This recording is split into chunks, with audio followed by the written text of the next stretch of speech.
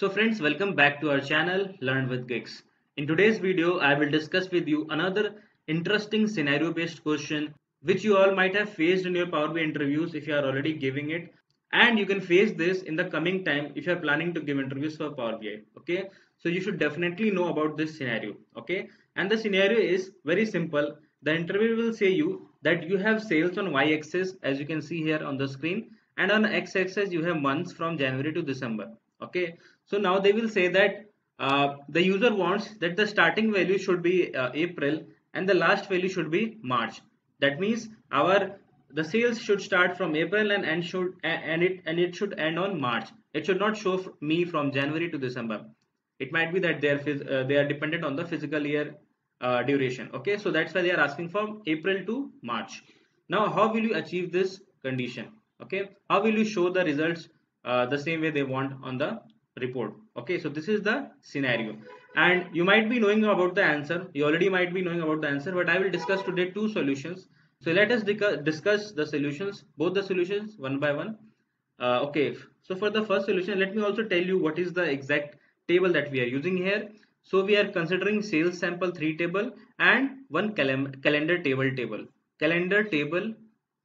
Okay, so in the data view tab, if you can see, this is the sales sample 3 table where we have different products, their order date and their sales value. Simple fact table. Okay, and we have calendar table where we have different dates, year, month, number, day, and the month name. Okay, simple calendar table. And in the model view, if you can see, we have a normal one-to-many relationship between these two tables through order date, as you can see here, order date and date. Okay, so this is a simple model that we are considering it here now. Okay, so for the first solution, we have to go to this calendar table and create one calculated column there. Okay, so let us do that first. And in that calculated column, I will make use of switch function. Okay, you can also make use of nested if, but I like switch function better than if, so nested if, so I will make use of switch function there. Okay, and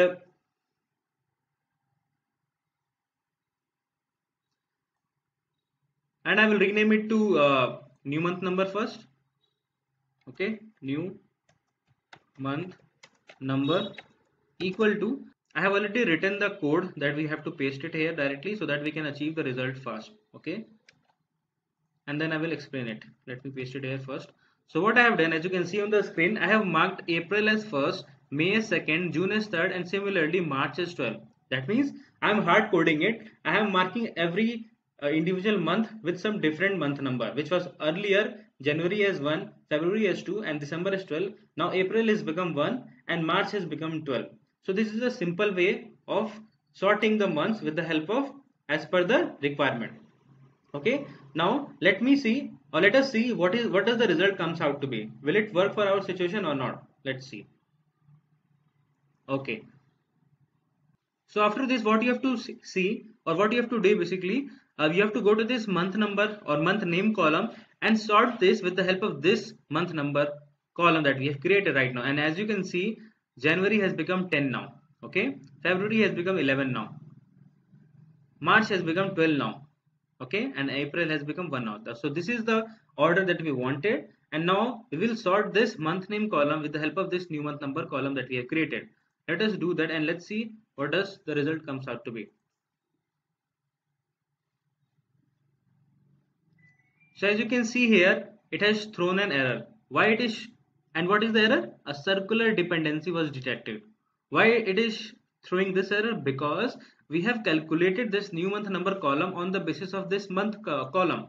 So suppose this month column is A and this new month number column is B. So B is dependent on A. Okay, so B we have calculated on the basis of month A, and now again we are sorting this A with the help of this month. So that means A to B and then again B to A. So our cycle has been created, and that's why this error has come. Now how to remove this error? So for that, what we have to do, we have to create another calculated column, a duplicate month column, which is not dependent, because this new month number is dependent on this month column. So for that, what we have to do, we have to create another column which will contain the same duplicate values of this month name column, and then that month name will be sorted on the basis of this new month number column, and after the sorting we can make use of that new month column on the x-axis of our chart. So that is the first way of giving the answer. And as you can see here at the end, we are finally creating two calculated columns. That means those two calculated columns will take space in your model, and ultimately your size will become bigger. So this is not a good answer that you should give to the interviewer. Okay, this is a solution that you can definitely tell, but if you want to make it more dynamic, because right now it is hard coded, if you want to make it dynamic, if you want to remove that unnecessary calculated column that we created, that we have to create for this type of solution, then we have to go with the second approach.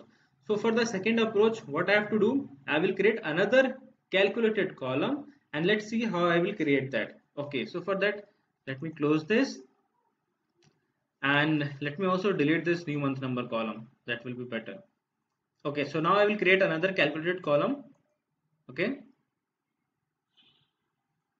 so here also I will make the new name as new month number. Okay, and here I will make use of if statement, a single if statement, not the nested if. Okay, and with the help of that if statement, I will also make it dynamic also. Okay, now let's see how we can make it.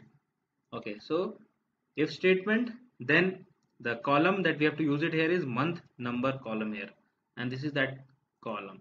So if month number is greater than 3, why 3? Because April comes on 4th, and we have to start from April and end on March. Okay, so if it is greater than 3, then month number minus 3, right? Why? Because 4 minus 3 will give it 1. So April will become 1. And May is 5. 5 minus 3, it will give it 2. So ultimately April will become 1, May will become 2, and so on the other months. Fine. Now what does the else part? In the else part, we will make use of again month number column. Okay. And add plus 9 there. Okay.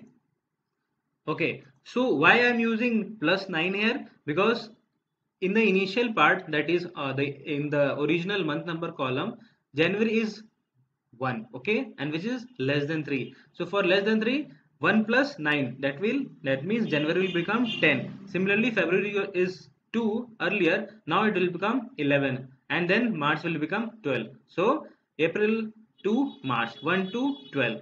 So in this way, we are able to dynamically create that new month number column. Now suppose in the later part, or in some situation, the user says they want to see it from other range, for example from July to June. So in that case, what you have to do, you have to come to this column here and change these coordinates. That's it. Now let us see what does the result comes out to be. So as you can see here, January has become 10. That is what we have so that is what we had created, and then April has become 1st. Now what we will do, we will go to the month column and then sort it with the help of this new month number column, and this time that error of cyclic dependency will not come, because this new month number column has been created on the basis of this existing month number column. Okay, now let's sort it using this new month number column.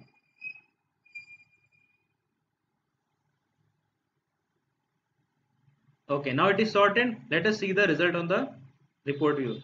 Now as you can see here, it has sorted from April to March, and that is what we required, right?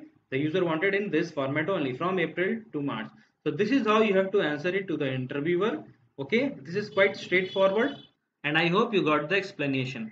So please comment down if you have any queries, and subscribe to the channel if you are new to this channel, and hit the bell icon to stay updated with all the coming useful videos for all of you. Okay, thank you.